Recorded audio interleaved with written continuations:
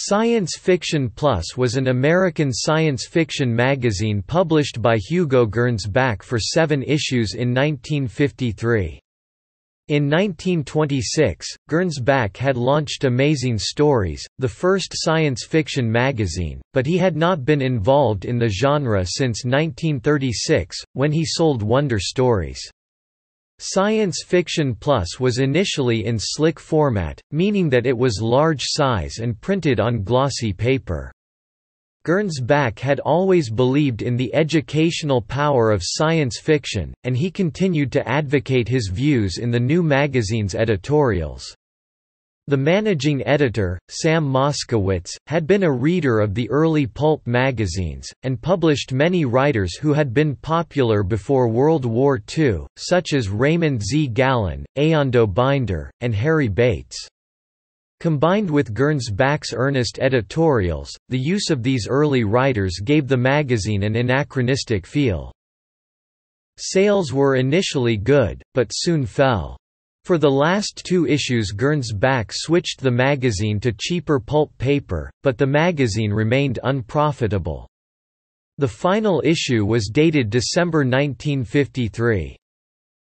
In addition to the older writers he published, Moskowitz was able to obtain fiction from some of the better-known writers of the day, including Clifford Simak, Murray Leinster, Robert Bloch, and Philip José Farmer, and some of their stories were well received, including "Space-Bred Generations" by Simak, "Strange Compulsion" by Farmer, and "Nightmare Planet" by Leinster. He also published several new writers, but only one, Anne McCaffrey, went on to a successful career in the field.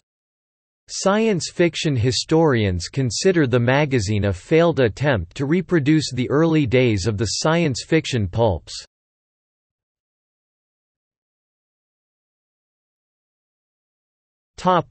Publication history. The first science fiction (SF) magazine, Amazing Stories, was launched in 1926 by Hugo Gernsback at the height of the pulp magazine era. It helped to form science fiction as a separately marketed genre, and although Gernsback lost control of Amazing Stories in a bankruptcy in 1929, he quickly started several more SF magazines, including Air Wonder Stories and Science Wonder Stories.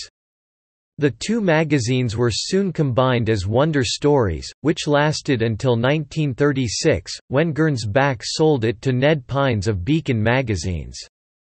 Gernsback remained in the publishing business as proprietor of several profitable magazines, but he did not return to the SF field for nearly 17 years. When Science Fiction Plus appeared, Gernsback hired Sam Moskowitz to edit the new magazine, and produced a dummy issue in November 1952 that was never distributed or intended for sale. It was printed for trademark purposes, and contained only stories by Gernsback himself, under his own name and several pseudonyms. The first issue produced for sale was dated March 1953. It was a slick, meaning that it was in large format and was printed on high-quality paper. This was a step up from the cheap paper used in the leading science fiction magazines of the day, and SF historian Mike Ashley notes that in theory this should have given Gernsback a marketing edge. The price, 35 cents, was also competitive. Sales were initially good, and Science Fiction Plus remained on a monthly schedule until June, but when the circulation began to slip, the magazine became bi-monthly beginning with the August issue. Gernsback distributed Science Fiction Plus along with his technical magazines, and if the circulation of the new magazine had been comparable to that of his other titles, it would have been profitable despite the more expensive slick paper, but sales were insufficient for it to continue. In October Gernsback cut costs by switching to cheaper pulp paper, but only one further issue, dated December 1953, appeared.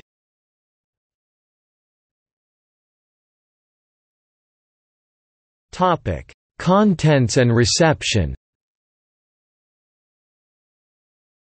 Gernsback believed from the beginning of his involvement with science fiction in the 1920s that the stories should be instructive, although it was not long before he found it necessary to print fantastical and unscientific fiction in amazing stories to attract readers. During Gernsback's long absence from SF publishing, from 1936 to 1953, the field evolved away from his focus on facts and education.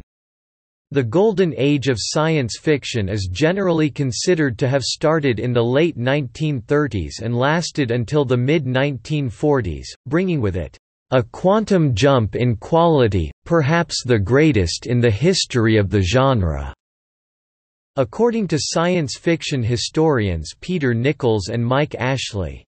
However, Gernsback's views were unchanged. In his editorial in the first issue of Science Fiction Plus, he gave his view of the modern SF story, "the fairy tale brand, the weird or fantastic type of what mistakenly masquerades under the name of science fiction today." And he stated his preference for truly scientific, prophetic science fiction with the full accent on science.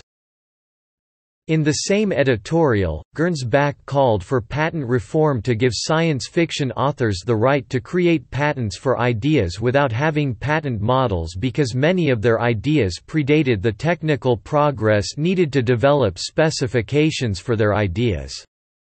The introduction referenced the numerous prescient technologies described throughout Ralph 124C41+. The managing editor, Sam Moskowitz, also had a long history in the field, having helped organize the first World Science Fiction Convention in 1939.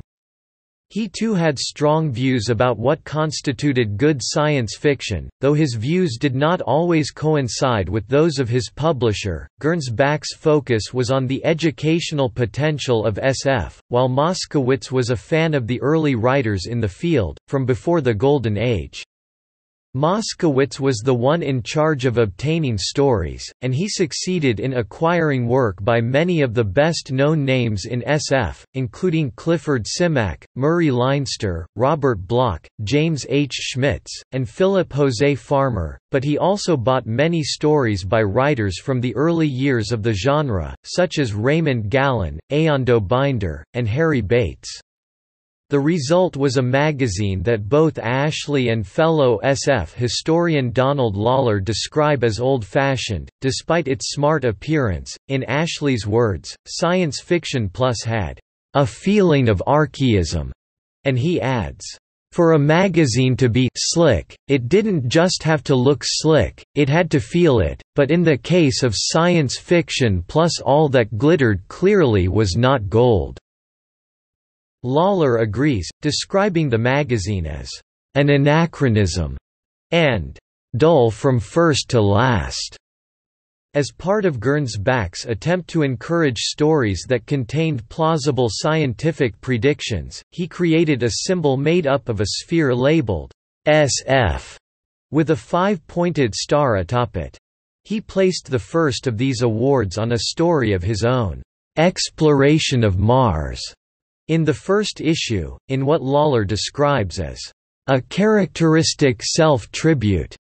Gernsback paid 2 to 3 cents per word for fiction, which was competitive with the leading magazines of the day, and despite the magazine's anachronistic approach, Moskowitz was able to publish some well-received stories. Lawler describes Simak's story, Space-Bred Generations, as a gem, and cites Farmer's Strange Compulsion as the high point in story quality for the entire run. Ashley praises the same 2 stories, and considers Nightmare Planet by Murray Leinster, from the June 1953 issue, as equal in quality. Moskowitz attempted to find and develop new writers, and published the first story by Anne McCaffrey, Freedom of the Race, which appeared in the October 1953 issue. However, none of Moskowitz's other new writers lasted in the field, and he rejected McCaffrey's subsequent submissions, as well as fiction. Gernsback included departments such as Science Questions and Answers, Science News Shorts, and other science-related non-fiction. These, like the fiction, were reminiscent of the Gernsback magazines of 2 decades earlier.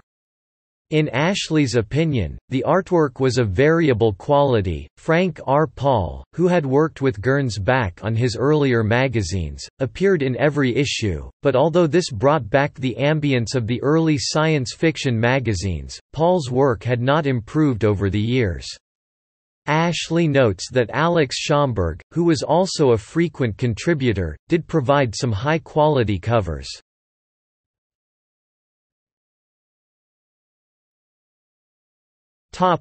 Bibliographic details. The magazine was subtitled Preview of the Future. Sam Moskowitz was the managing editor of all 7 issues of Science Fiction Plus, and assembled the issues. Gernsback was listed as editor and wrote the editorials. The magazine remained large pulp size throughout its run. The first 5 issues were printed on glossy paper, the final 2 were pulp. It was priced at 35 cents throughout, and all issues were 64 pages. There are no reprint anthologies from the magazine, nor any foreign editions. In the mid-1950s, many stories from Science Fiction Plus were used in early issues of the Australian magazine Science Fiction Monthly, with the first 4 issues almost entirely drawn from Science Fiction Plus. Several covers and much interior artwork from the magazine were reproduced in a Swedish SF magazine titled Hapna, which began publication in 1954.